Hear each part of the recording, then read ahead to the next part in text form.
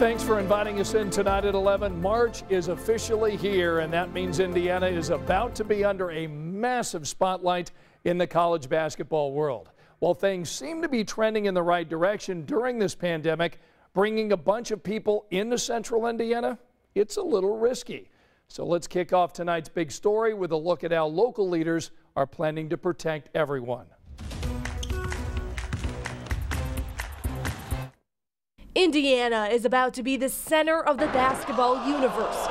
Just look at the schedule. It is packed. Teams and thousands of diehard fans will travel to the Hoosier State. We're excited that the tournament is coming here, but we certainly recognize that there is some risk. And so we're concerned, of course, that things could get out of hand if they're not managed tightly. Dr. Brian Dixon with the Regan Street Institute says the teams have a strict and cohesive plan, staying in a bubble-like environment.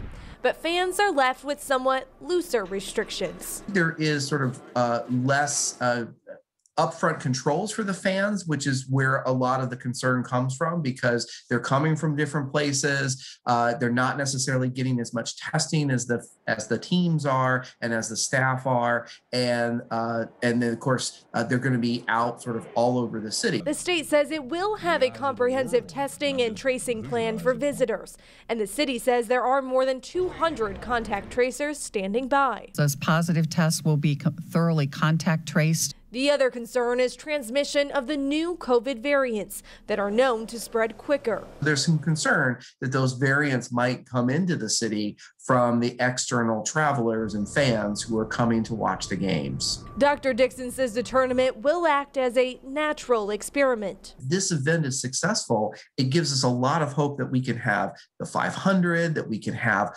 many other events this summer. Another reason for Hoosiers to be extra safe. Indianapolis alone is hosting 99 games in 29 days. As of today, fans flocking to our city will face fewer restrictions. Indoor bar capacity increased today from 25 to 50%.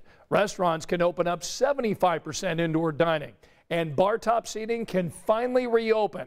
The curfew's also been extended from midnight to 2 a.m. The mayor of Indianapolis says all of this has nothing to do with March Madness, but businesses hope to benefit nonetheless.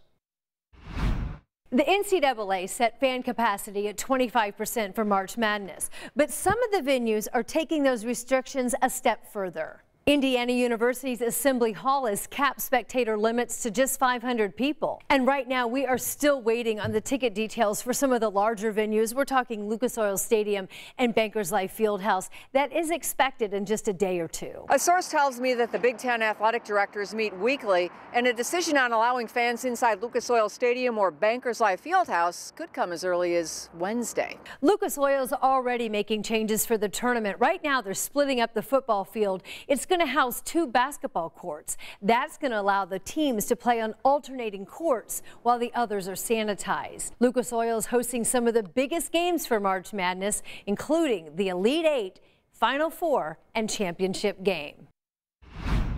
A lot of businesses are hoping to cash in with these big crowds coming to Indiana for March Madness. Here in Indianapolis, we're still looking for hundreds of volunteers to clean up our city this weekend. We know this is a huge moment for our city, a huge moment for us, especially coming out of the past year that we've had, and we want to put our best foot forward. You can sign up for one of 3 shifts between Friday and Saturday.